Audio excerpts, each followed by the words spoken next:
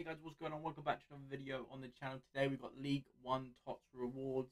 We were on our last game for 14. Unfortunately, we didn't make it. Obviously, there's a lot of good cards in League 1, so let's see if we can get one to improve the squad even a little bit.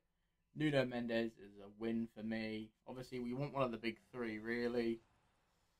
It's the same red picks, mate. That's what pisses me off with this game. I've just had the same three twice. Why they do it, it seeks to amaze me how I've played what 4 different leagues this FIFA and I've got the same player, probably the same 2 players in both my 3 picks.